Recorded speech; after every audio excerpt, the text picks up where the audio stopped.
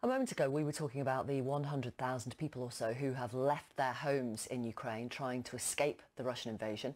We're now going to talk to Stuart Mckenzie, who left his home of almost 30 years this morning and has made his way to a Polish border town with his family. Stuart, thanks very much for talking to us. Where did you live in Ukraine? Where was home?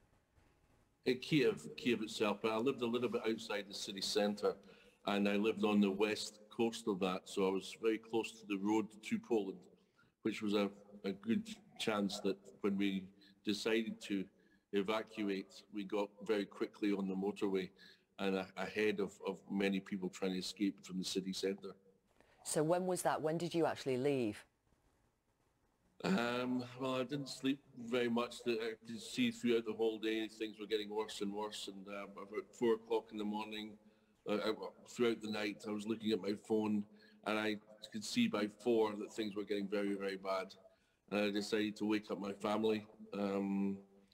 You know, you make these decisions all the time. Should we leave? Should we stay? You know, we always, my wife and I always promised if anything got serious enough that it threatened the children, then that's the point we leave.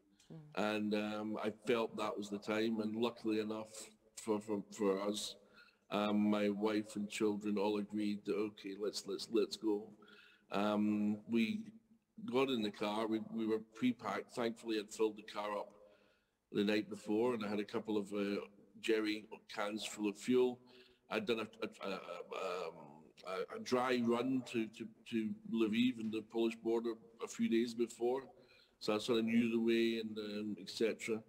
And yeah, we got in the car and then we started hearing bombs in Kiev. But you know, if you woke up 7 o'clock, 8 o'clock in the morning, it was already gridlocked to the city centre, and you were trapped. Can you believe this is happening? Can you believe that you've had to do this?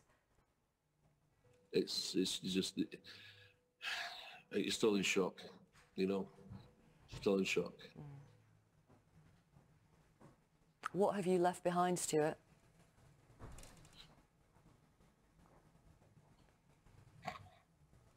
Sorry. It's all right. Honestly, you do not need to say sorry. My brother's still there. 30 years of life. Oh.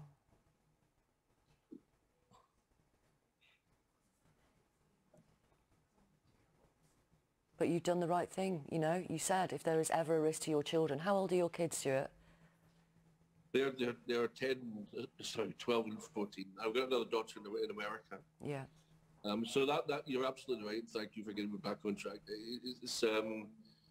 That was the main thing, you know. I'm so happy I got my kids out, but I'm not happy at all. No, of course not, of course not. But you've done, in the most awful circumstances, you've done what you think is the right thing for your family. And everybody will make their own decisions, won't they? And that was yours. The problem is, yeah, you would think, right, but it's not even that. Even the people that want to leave, there's no fuel on the roads anymore. There's no food anywhere. You know, the border, I was ahead of most people, and I had a 9-hour wait. There'll be 24-hour waits just now. I'm absolutely sure of it. And it's overnight in the cold. You know, thankfully, anybody that's got small children are going straight to the front of the queue. But it still leaves a lot of cars on the road. And, you know, I've said to people in Kiev, do not leave the city unless you've actually got everything that you need to take wherever you want to go. Because don't assume you can buy anything like fuel, food, water on the road. So where are you staying now? Is it a B&B or something, or what?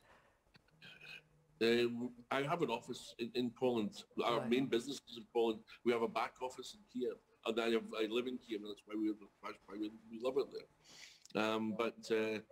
So my staff here found, you know, as I was driving, my wife was, you know, it was a 16-hour drive, you know, or in the car, right? Yeah. It was a long day and very emotional. You know, you're trying to think every scenario. You're getting messages all the time from people all around the world, you know, and it was just, you had miles and miles of roads, and it's just everybody's in shock. Yeah. And you know, you finally get to a place of safety, and and it just exhausts you. Of course, of course, of course. Well, Stuart, we are so grateful that you spoke to us today. Thank you very much, and we wish you and your kids and your partner all the best, of course. Thank you. Take care.